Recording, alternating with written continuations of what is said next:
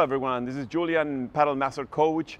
Today I'm going to be showing you how to use the back walls, okay? We're going to start first with the forehand side.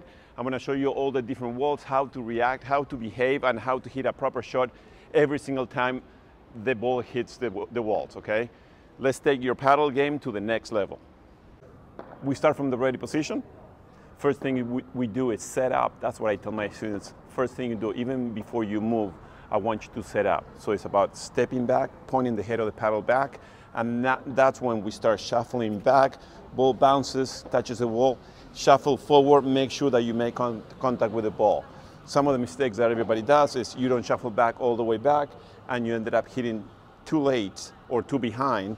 And the other one is you shuffle too much back, and then the ball passes you too much. So the footwork is crucial for you to be able to hit this shot properly. Let me show you how it's done. Low, and then you set up. Set up, and then hit it in front of you. Set up, and then you hit in front of you. Set up, and then you hit in front of you.